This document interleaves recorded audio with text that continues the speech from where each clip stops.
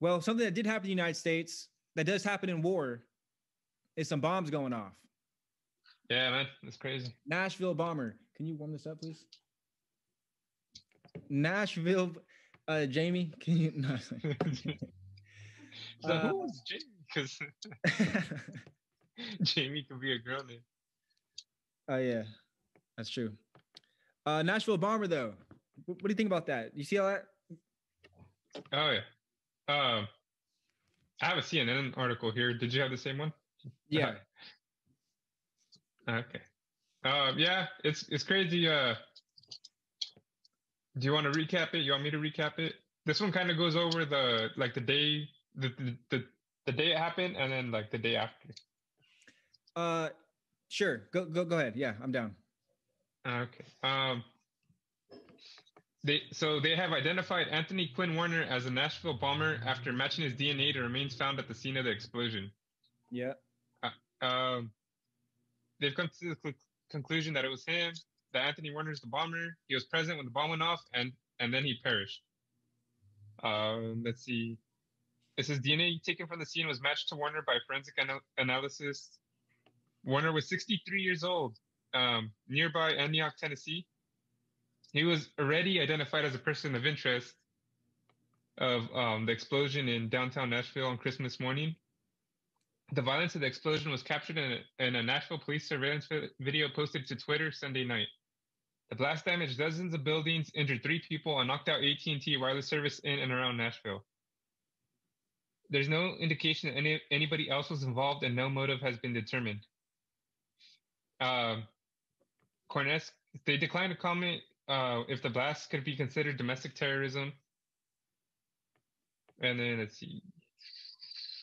They matched the DNA from Warner from the explosion at the scene.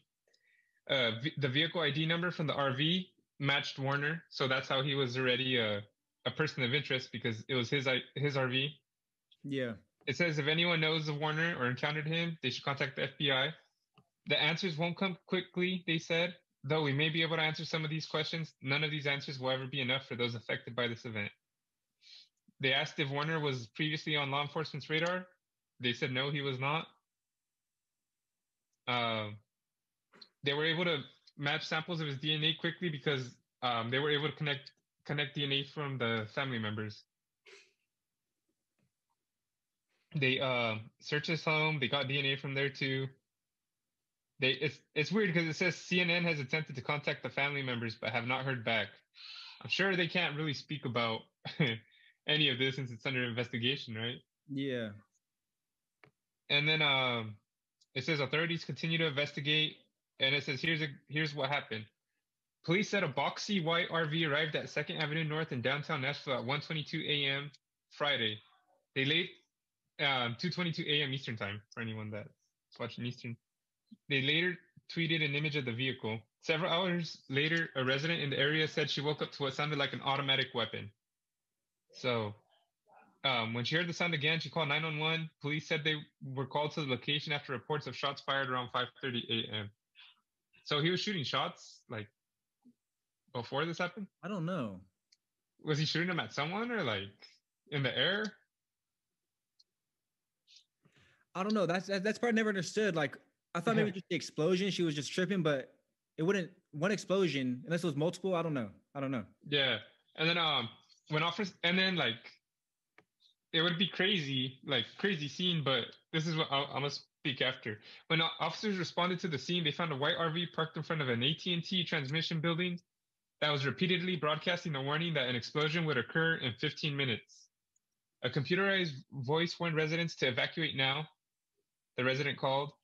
Nashville police officers involved in the response told reporters Sunday morning that the recording changed as they were working to evacuate residents from nearby buildings, eventually giving a 3-minute warning, as well as playing the 1964 song Downtown by Petula Clark. The blast occurred at 6:30 a.m. So apparently he had a recording syncing up with the timing of the explosion. So it doesn't really seem like he wanted people to die. That's what's weird. I'll talk to you after about this. I seen an article while I was looking this up that says conspiracy theory. Yeah. we'll go ahead and talk about that after. So it says authorities went to a home after the explosion. Public records show that Werner owned a home on Biggertown Road in Antioch until November 25th, when he signed a quitclaim deed giving ownership of the home to a woman. Federal investigators were at the home Saturday conducting court-authorized activity. Bomb technicians cleared the house to make sure it was safe for the evidence team to enter, but would not confirm who lives there. A tip about the RV involved in the explosion led law enforcement officials to Bakertown Road home. A law enforcement official told CNN. A RV seen on Google Street View at the home appears to match the image of the one authorities posted. Investigators believe the RV seen in the photos is the same one at the center of the explosion, but they can't be certain because it was destroyed in the blast. So, two neighbors told CNN they had definitely seen the RV that is pictured in the Google satellite images. They said they haven't been out in the colder weather. They remember seeing it in the summer. And then Werner previously had explosive user permits, handler license. And they're not connecting the blast to terrorism. So, yeah, that's pretty much it on that part.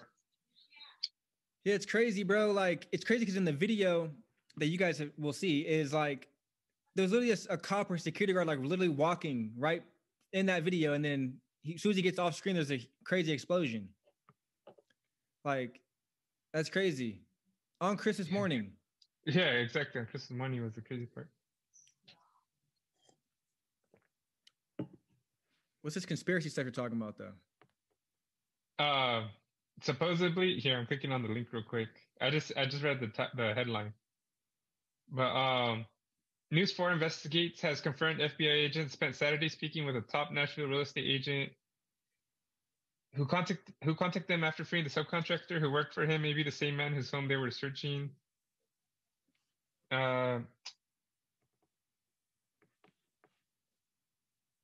Let's see.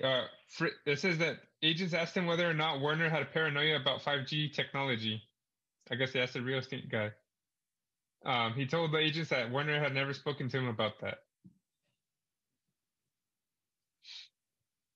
It says federal investigation said that among several different tips and angles, agents are investigating whether or not Werner had paranoia that 5G technology was being used to spy on Americans. So, and it says he was a tech guy as well. I guess he fixed computers and stuff. So, yeah, that's the only thing I can see. So the conspiracy is about 5G? Yeah, about 5G spying on Americans. So they're saying that's why he blew the AT&T up? They're asking questions about it, trying to see if maybe that's why. I don't know if that's true or not, but the only reason why it would kind of make sense is because he was warning people to leave. If he was trying to kill people, I don't think he would have gave him that 15-minute warning or however long that. But he died, right? Yeah. In the explosion? That's what they're saying. See, that's where I'm confused. Like, he's a warning, so he don't want you to die. But he's gonna kill himself. He's gonna blow up an AT&T tower or whatever. I think it was a building, a business. Was it a tower? Well, if it's a 5G, I'm assuming like the business has nothing to do. Like that's why you didn't accomplish your goal, brother. Like, I don't understand. Brother, you're part of the cult. No, but like if you're trying to 5G is the thing, you didn't do anything about it. Yeah. You warned people to go, they didn't go. You killed them. You killed yourself. 5G still here.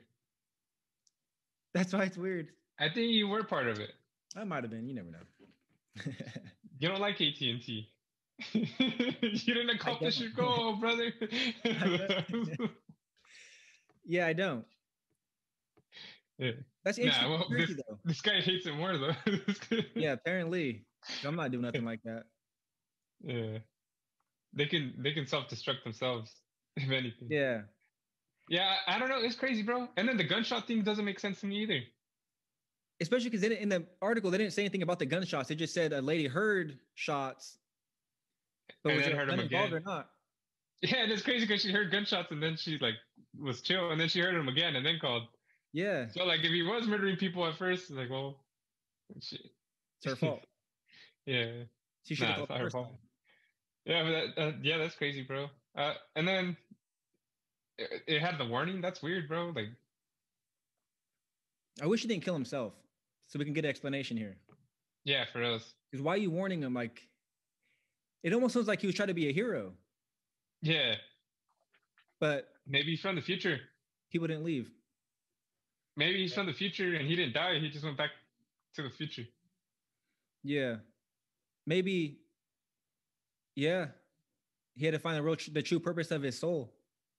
Yeah, I don't know. I don't know.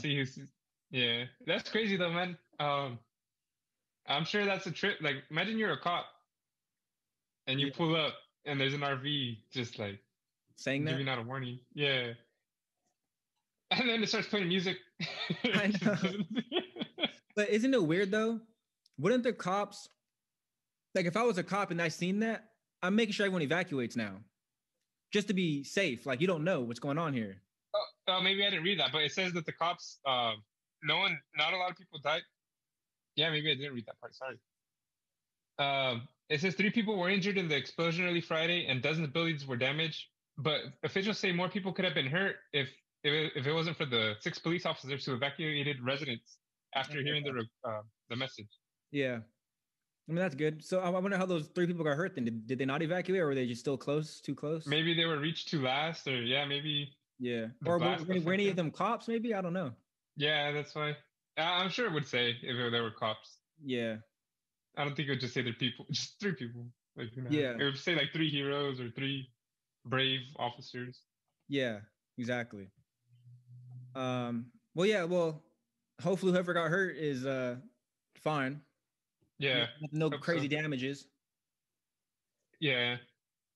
It just says dozens of buildings damaged. So I'm sure if they were hurt, it'd say like seriously injured.